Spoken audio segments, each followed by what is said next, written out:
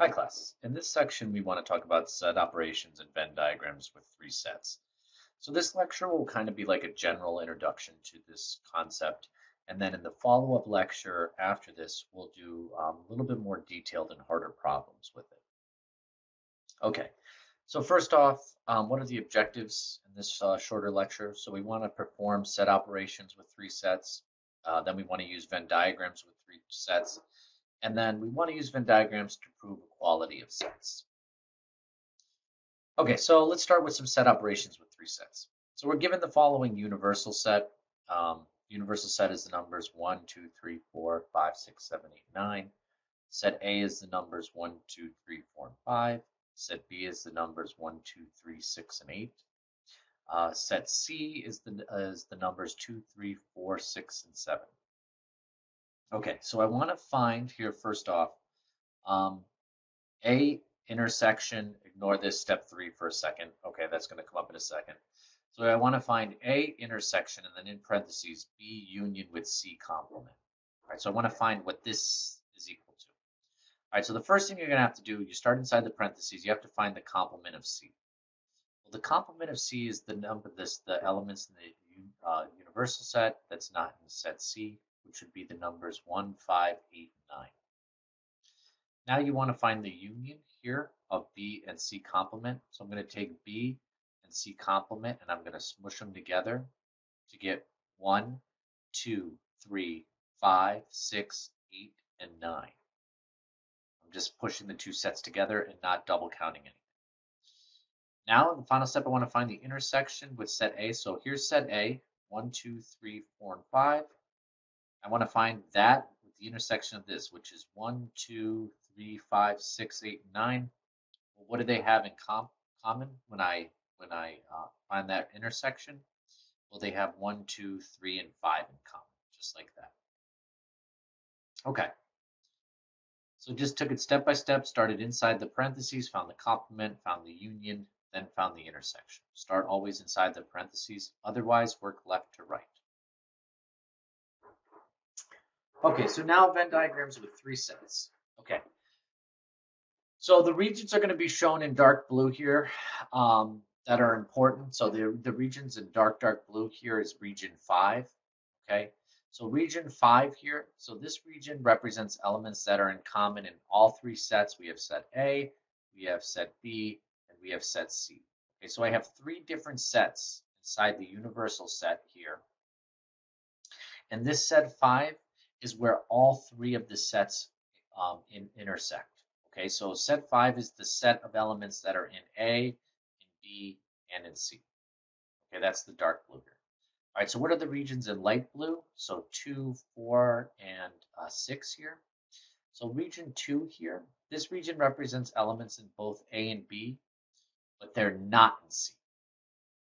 Okay, so these are elements that are not in C. So region 2 is what's in A and B, but not in C. Region 4 here, these are elements in both A and C, but not in B. So just A and C, that's what this one represents.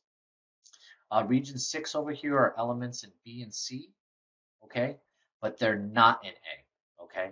So notice, I know it seems weird to see all this overlapping stuff, but you can see that this region here is not in A, but it's overlapped in B and C. And it's the same with this region and this region up here. Okay, so the center region is the region in all of them, and then these regions here are just regions that are in only 2 of the sets, while this one is in 3 of the sets. Okay, the regions in white. Region 1 is just the elements in set A that are not in B and C. Okay. Region 3 here is the elements in set B that are not in A and C. All right, region 7 here is the elements in C that are not in A and B. All right, in region 8 out here, it represents the elements in the universal set that are not in set A, B, or C. Okay, not at all. All right, so let's do some examples here just to kind of illustrate it. So I've got this universal set, okay, and it's got in region 1 it's got 11 and 3. Region 2 it has the number 12. Region 3 it has 1, 2, and 10. Region 4 it has 6. Region 5 it has 5 and 7. Region 6 it has 9, region 8 it has 8, and then outside in region 8 there are none. Okay, so let's determine what's in set A. Okay, set A is everything in this circle. Okay, everything in this circle is region 1, 2, 4, and 5. So that would be 11, 3, 12, 6, 5, and 7. That's everything in A. Okay, let's find A union B. So here's set A, here's set B. Where do they overlap? Here's set A, here's set B.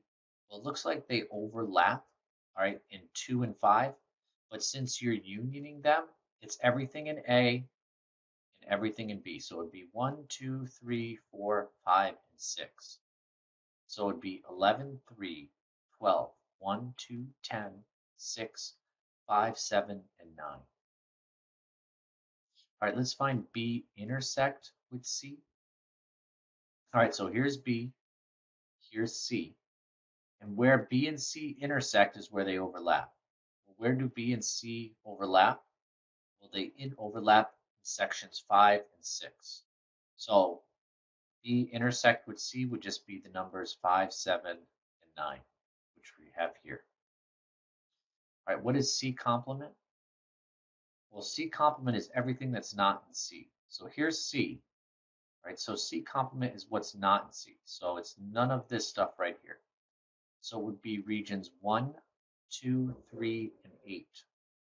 Well, that would be 11, 3, 12, 1, 2, and 10. There's nothing in region 8. So we got it. All right, so what is the region that is A intersect with B intersect with C? So where do all three have in common? Well, all three intersect right here, just in section 5, and those are the numbers 5 and 7. Okay, it makes help like to see the circles. All right, so if I'm like asking you for A and B, it's this, and try to like not visualize C when you're doing that part. But otherwise, I think the circles and where they interact are pretty straightforward to see and to answer questions. Okay, let's talk about proving equality of sets. All right, so let's prove that A intersection with B, its complement, okay, is equal to A complement union with B complement. Okay, so we can apply deductive reasoning using a Venn diagram to prove this statement is true for all sets A and B. So if I set up the universal set, here's set A, here's set B, and here's where they interact or intersect, okay? If both sets represent the same reason in the general diagram, this proves them true. Okay, so let's see. All right, so let's begin with the regions represented by A intersection with B and then its complement. Here's A and B, or excuse me, here's A. It's regions 1 and 2. Set B is regions 2 and 3. So their intersection here is just set 2, because that's the only thing they have in common. And then its complement is what's left over, which would be sections 1, 3, and 4.